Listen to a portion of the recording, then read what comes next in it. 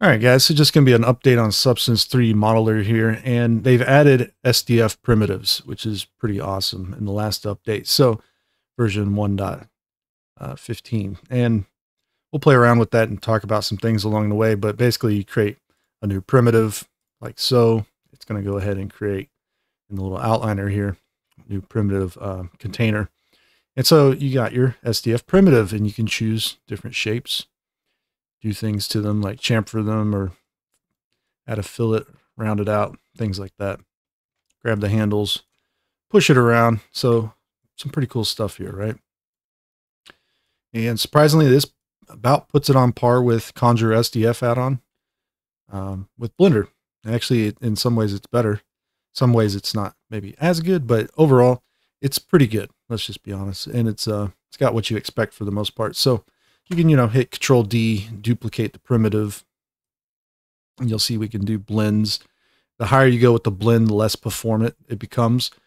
So one thing you might want to do is adjust the resolution. You can actually decrease or increase the resolutions of these shapes, which is nice. You can hold Control, drag that out maybe. Control D, let's bring this up a little bit, and keep modifying this a little bit here. You can also set it to do a carve, as they call it, or subtract.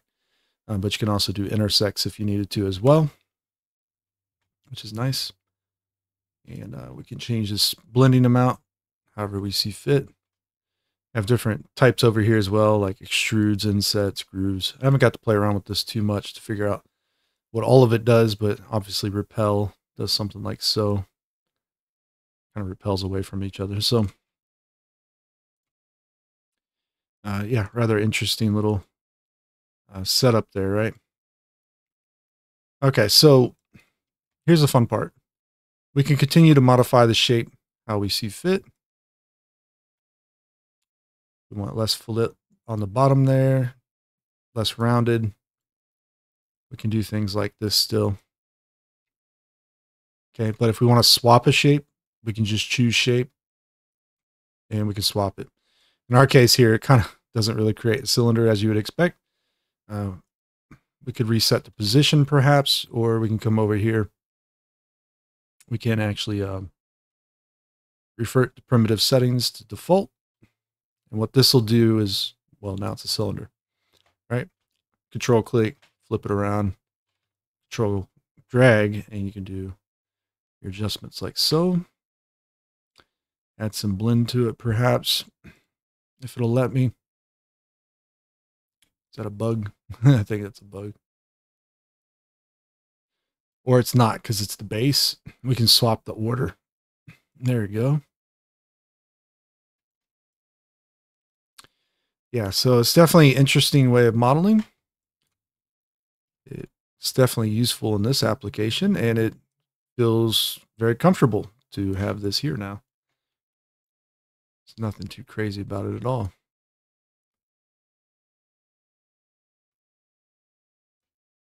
You just have fun.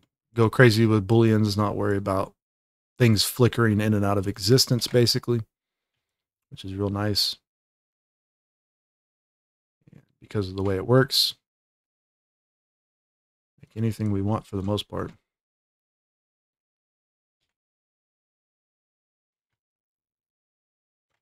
Turn that blend down. Whoops, don't save it.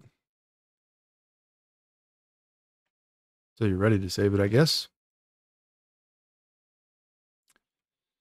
All right, so that would be that right there.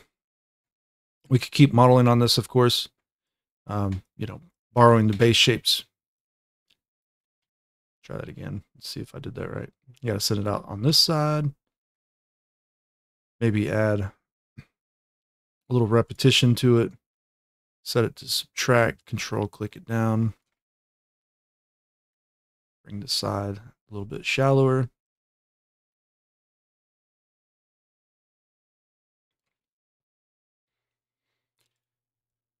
Now you can put these into groups or these like subgroups, but they don't really influence, they don't like isolate things.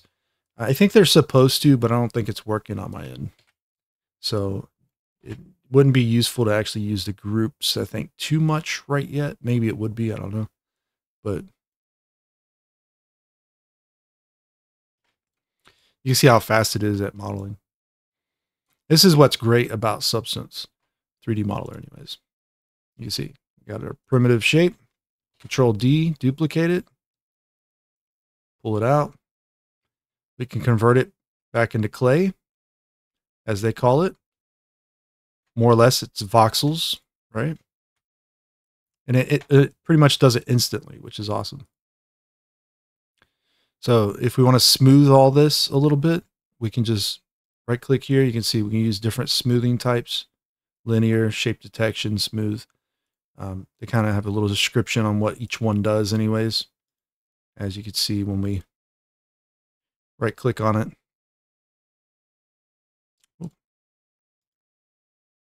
Okay. And so you might want to read that. But basically, I have it set to smooth, down res it, up res it again, maybe down res it twice or more. And every time you do that, it'll become smoother and smoother. So it's like a global way of smoothing, which is real nice without using the brushes and whatnot. And so, yeah, this is going to be your voxel setup basically at this point.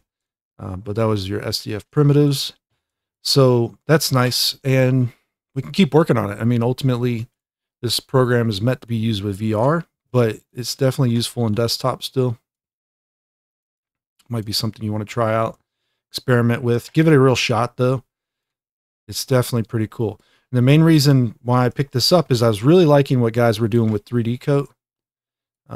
When it came to the voxel sculpting over in 3D Coat, it was pretty phenomenal, I thought. But this looked like it was going to be kind of a similar kind of setup. And so I wanted to play around with it and just see how it would end up working out. And by the looks of things, it seems to do pretty well. Oh, nope, we don't use that one there. Got to turn that one off. Use symmetry in this case. Press E or Tab. Switches it from erase to clay tool, right?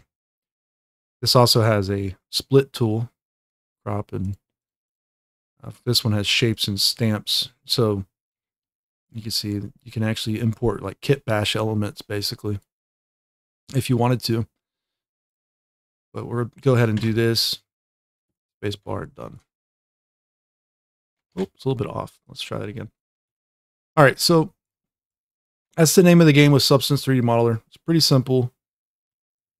Has primitives now, which is awesome. And we can just go through and have a lot of fun with it, basically.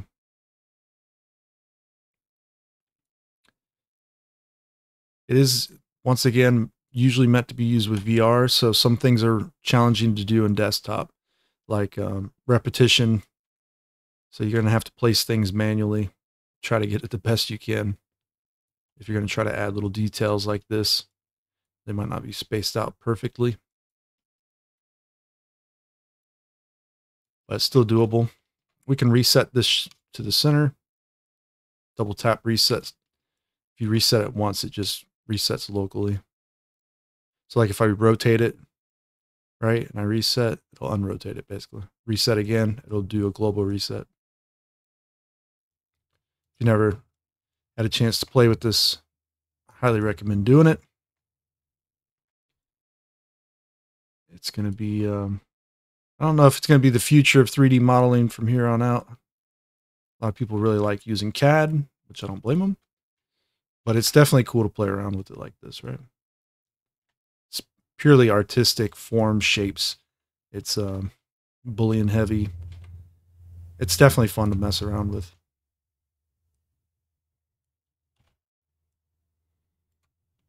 You see how that one works out. Maybe we shrink that. Try that. And just hit spacebar while moving. Maybe do something like that. Control click in. Go all the way back across. Maybe do something like that. I don't know. I don't think that one sits as well for me, but could be interesting. Let's try adding it instead. So we'll pull the base back down a little. Do something like this. can hold control here, pull that out to the side. When you try to line things up at a surface level like this, sometimes it goes okay, sometimes not so much. Probably do it like that instead. And this way, later on, you can go in. Let's up-res it real quick. One time. Yeah, you'll see it looks a little bit better now. So even just up-resing it smooths some things out a little bit, so it's nice. But yeah, you can go back later on with various tools and try to utilize these. They're really tricky, like the warp tool. You have to set it to use the gizmo placement. And the way we'll use this, it's not going to really work out too well here. I just want to show you how you could use this real quick. Change like the hardness amount, perhaps. So you get a box within a box. So it'll be like 100% strength at the small one, right? Anyways, so if we were to just like hold space bar and move, we can do things like this, right? If needed. So if we had hardness up to the max, hold space bar and do that. We could do things like this. You see when I let go of this, a lot of times it remeshes it real quick. And you don't even notice it doing it half the time, so it's rather interesting. But we can turn the strength all the way down. Yeah, we're only going to get so much play out of it doing that. But the reason why I wanted to show this is because you can do some rather bizarre things with it. So like you hold space bar and you move it and you think like that's all you can do, but keep holding space bar after you let go of the click.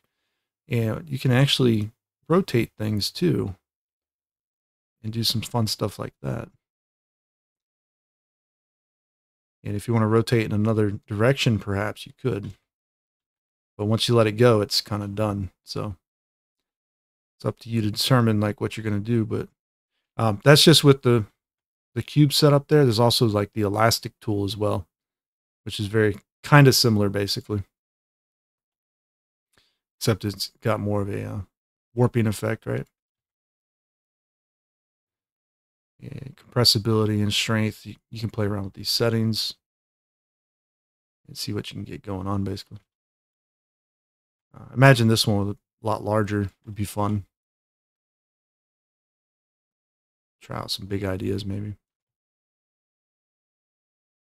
All right, let's see what we can do with it maybe.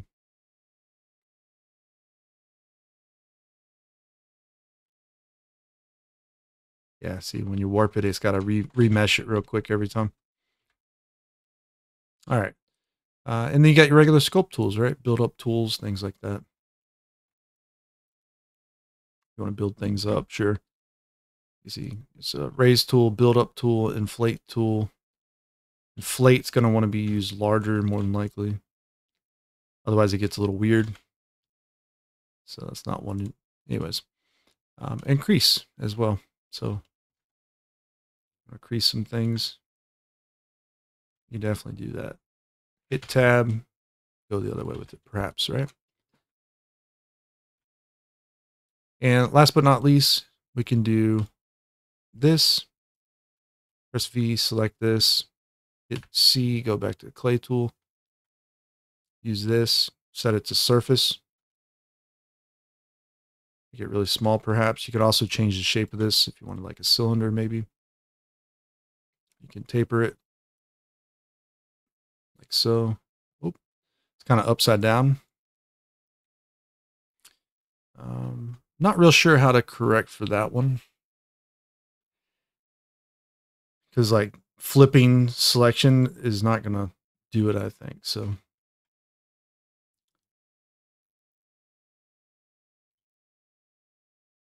and there's not like a negative amount. So just chamfering would be our best bet right now. Tab, boom, right?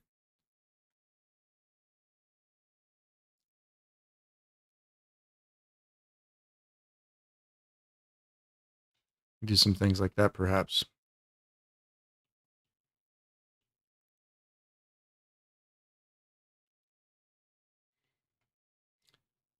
All right, we have symmetry on right now. Let's see if We can do some radial symmetry across Y. We can go in here. Let's use click, hold. No. I was going to try to pull it forward, but I want to constrain it so that it only moves forward. I don't know if that's going to work out too well. So we can try using placement tool. Stick it over here. Bring it in. This would be a good time to reset it, actually. Bring it forward. Bring it up. You can hold spacebar and drag it forward like that. Do it slow. Substance 3D Modeler, for whatever reason, likes when you do the edits like that slow, so it's just what it is, I guess, but definitely interesting, right?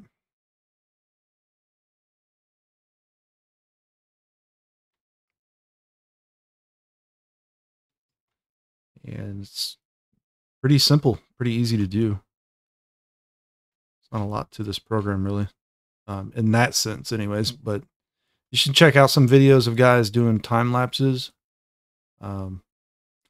working on like mechs and things like that. They do really cool stuff, robotic designs and even organics, just cool things.